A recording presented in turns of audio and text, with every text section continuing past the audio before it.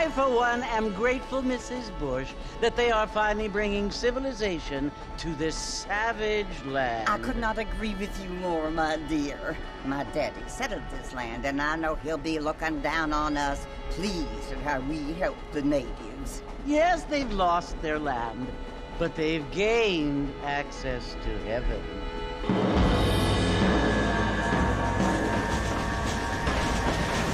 But, Father, do you mean unless an innocent receives communion, they're destined to go to hell? That hardly seems fair. What I mean to say, Jenny, is that there is a great deal of difference between an innocent and a savage. I never thought of it that way. Yes, they lived like animals, but they're happier now.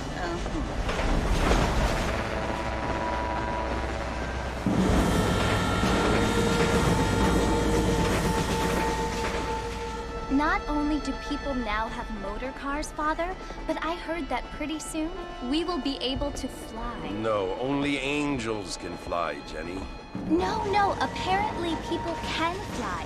Didn't you hear? Out in Kansas, a man even got a car to fly. I hardly think so, Jenny.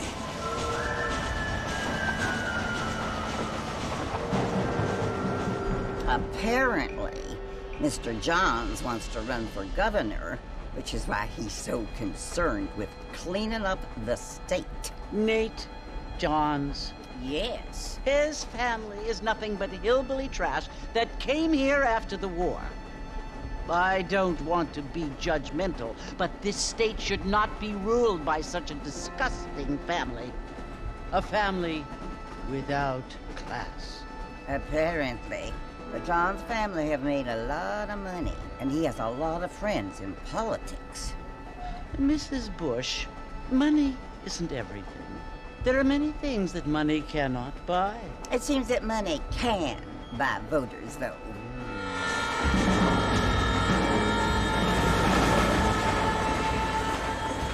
What you must remember, my dear, is that we have been brought here to spread the word. And the word and civilization, they are the same thing. They are the gifts. It is the opportunity we have, the chance to live among people who are decent and who do not kill each other, and who let you worship in peace. It's so confusing, Father. Sometimes I find it impossible to make the distinction between a loving act and a hateful one. I mean, they often seem to be the same thing. Yes, Jenny, it is confusing. But you only have to ask me if you need help. Indeed. Well, here we are, Mrs. Bush. Armadillo.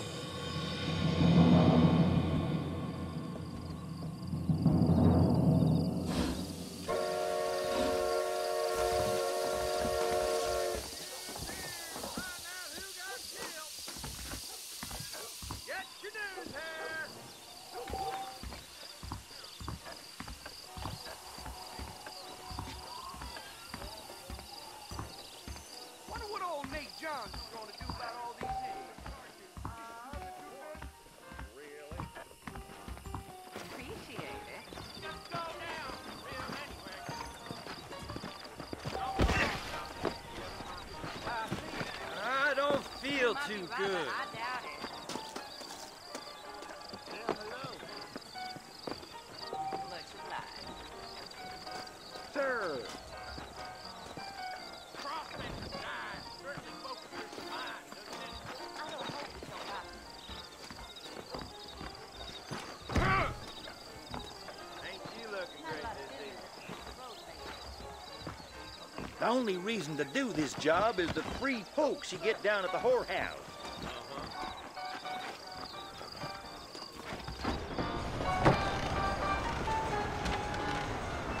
Mr. Marston! Mr. Marston, over here!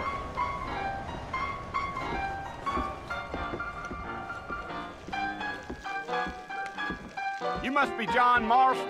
Sometimes. I'm Jake. Your friends from Blackwater hired me to guide you. They ain't my friends, but pleased to meet you, Jake. I got the horses saddled up and ready out front.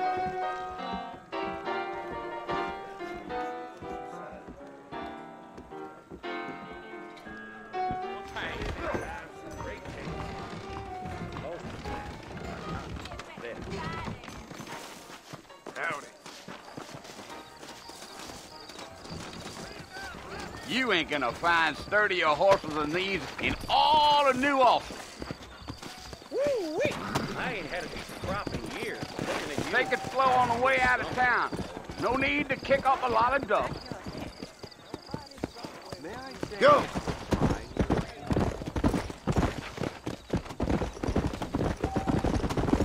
Whoa!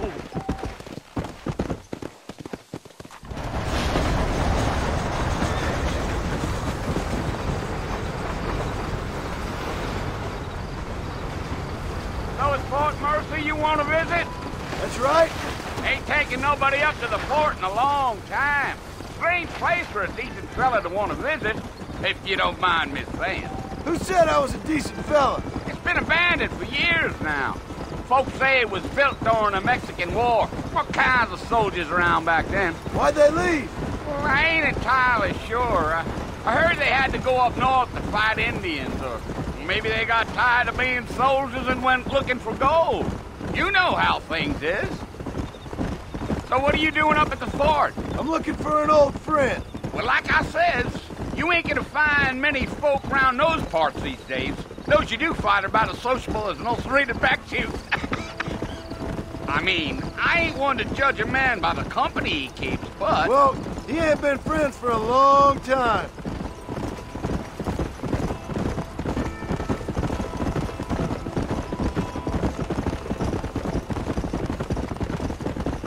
Are you planning on spending any time in Armadillo, Mr. Marston? I doubt it. I ain't planning on staying very long. Well, if you're fixing for some female company, you can do a lot worse than Armadillo. Fine as cream gravy they are. Not like Thieves' Landing. Dang, those girls ain't even fit for a drinking man to hole up with. I'm a married man, I'm afraid. Ain't we all?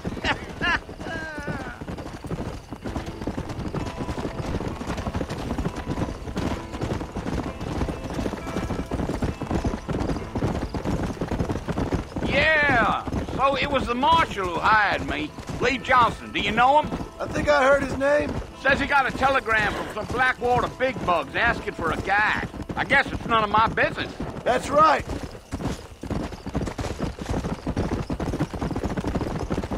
Yeah. You ain't very talkative, are you? Nope. I'm just chewing the dog, mister. It's how I am. I don't mean nothing by it. Trust me. There's things you're better off not knowing.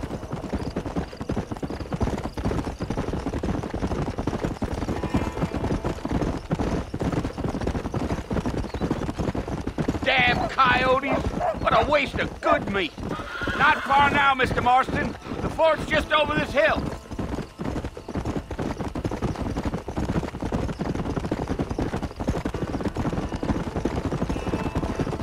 Whoa there! Listen, mister. This here is what's left of Fort Mercy. Some gang rode in and took the place over. So I understand. This is where we part ways, friend. You have yourself a good time.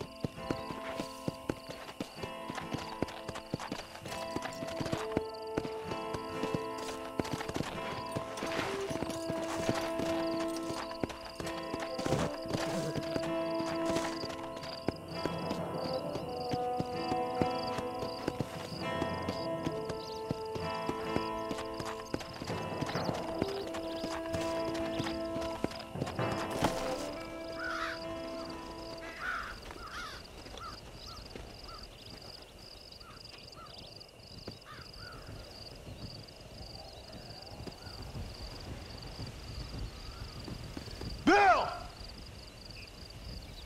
Bill, I've come for you! Bill Williamson! Come out here right now! Go away now, John.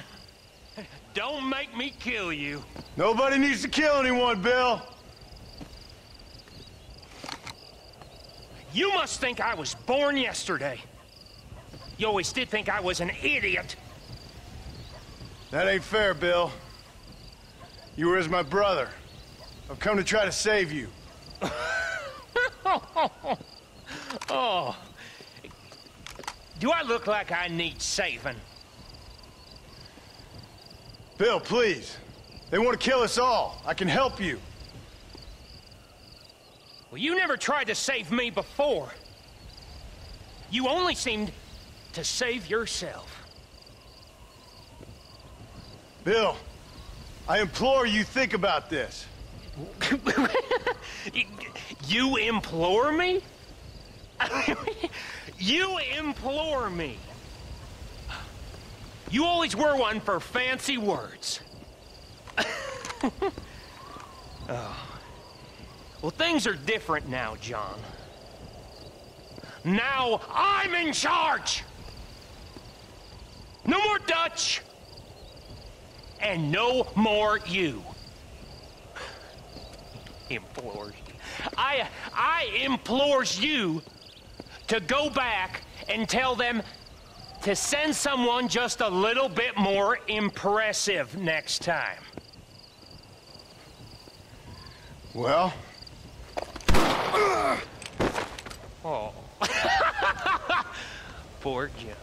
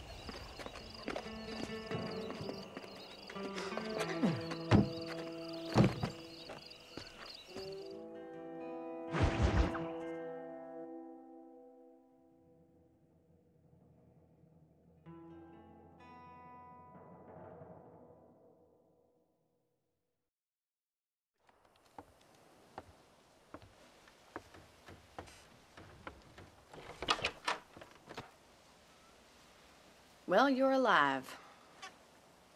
So it would seem. So, how do you feel? I don't know the polite word for it. I do. Stupid is the word we use around here. What were you doing? I was doing something stupid. Well, you'll be okay. Once you didn't die, the doctor said you'd be fine. He got the bullets out a couple days ago. Good. It cost us $15.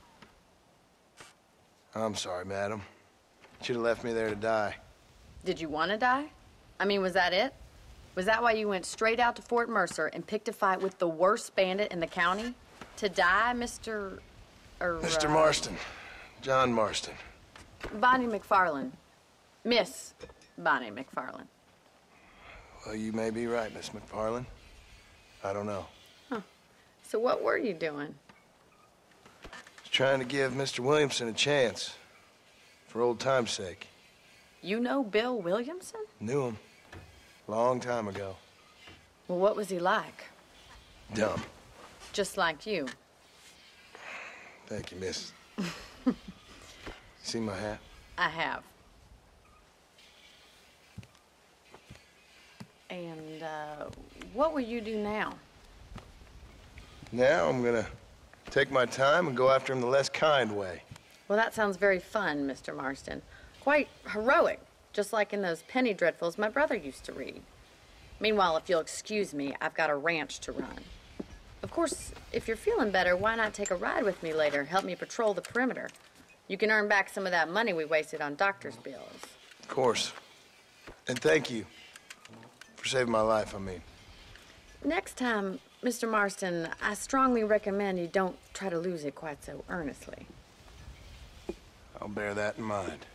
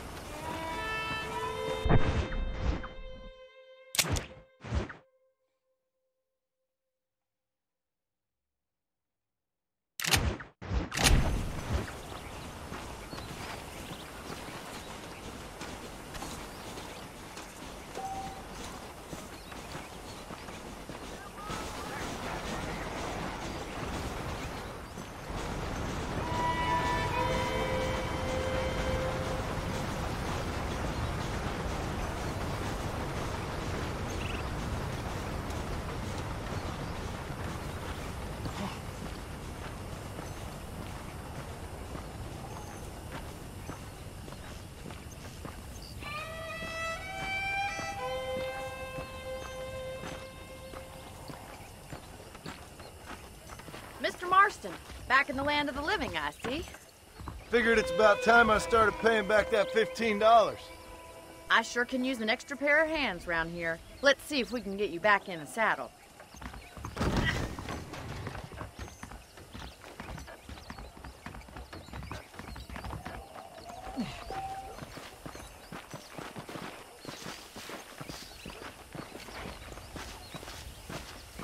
There's the foreman's office. It's also where we lock up good-for-nothing outlaws, such as yourself. I'm happy enough with my current quarters right now, Miss McFarland. Hop on up. He won't bite. Come on, boy. Let's make a tour of the ranch so you can get your bearings. Easy.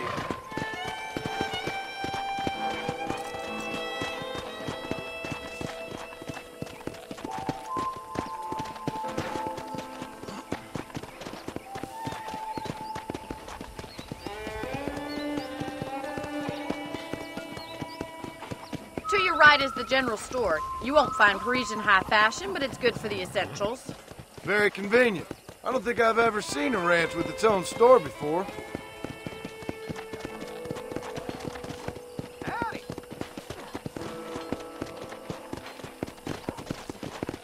And here's the corral. This one's for the horses.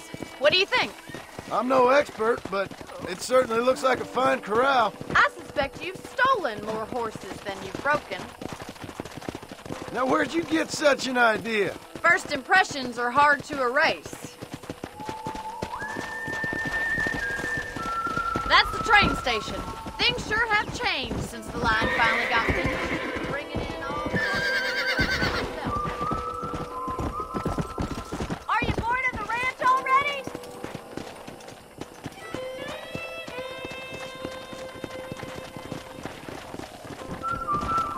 Try to keep up, will you? Come on.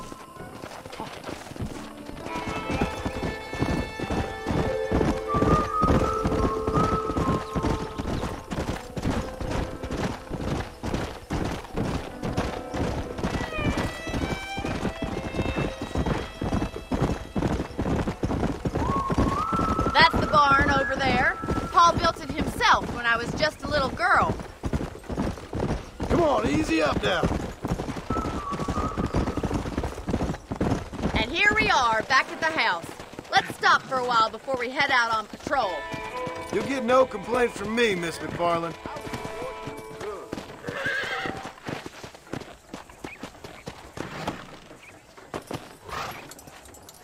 Come on, this is the only chance you're gonna get to rest.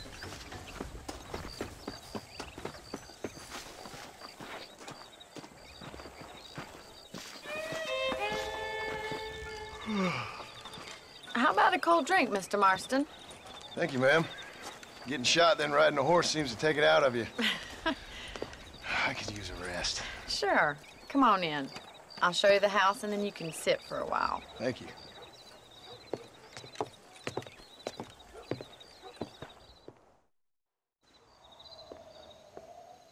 Mr. Marston, Miss McFarland. remember me telling you about the trouble we've been having with rustlers and other undesirables? I do. Will you help me keep watch on the property line this evening? Sure. I want to see just who is trespassing on our land. This is a fine weapon. Come, let's head out. The country is really beautiful at around this time.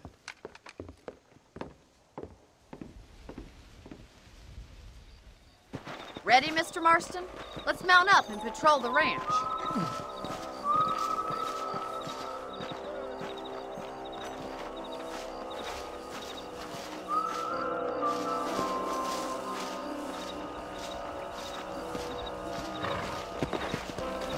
Giddy up! Let's go. Keep your eyes open and try not to get yourself shot again.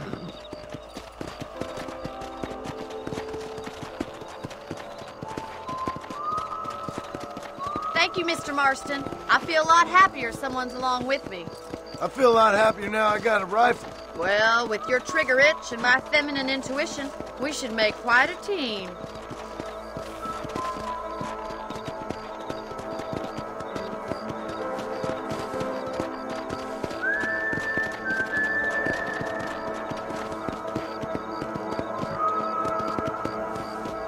God damn Damn it, these rabbits are at it again. Come on, let's get rid of them once and for all. Get your rifle out. It's about time these little thieves met their maker.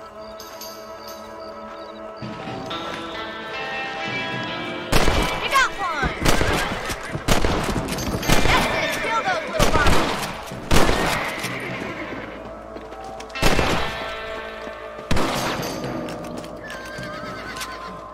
You're a good shot, Mr. Marston.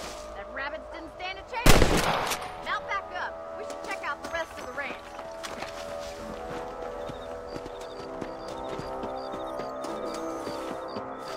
Let's get going. We've still got plenty of ground to cover. Yeah!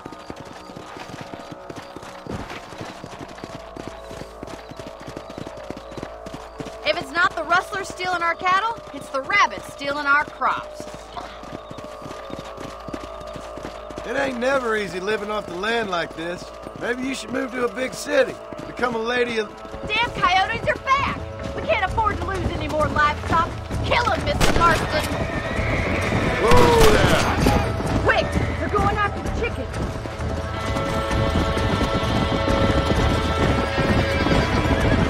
Come on, boys! Slow down! Yeah, we got one! Good shooting, Mr. Marston! Come on! Whoa!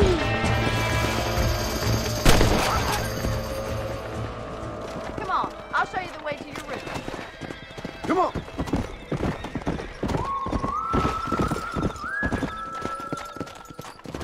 You know, you can actually handle a rifle. It's something I've had a little experience in. Maybe Bill Williamson did get lucky after all. Luck didn't really come into it, miss. You're a useful man to have around the ranch, that's for sure. But don't think I've forgotten what brought you here. We'll do whatever we can to help you. I sure appreciate that, Miss McFarland.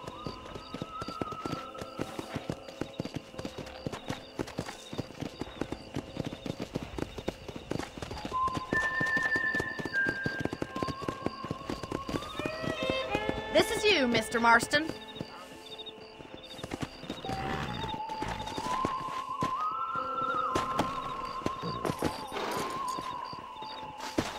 Thank you for your help, Mr. Marston. Makes me kind of happy I saved your life. Get some sleep and I will see you in the morning. Good night, Miss McFarland.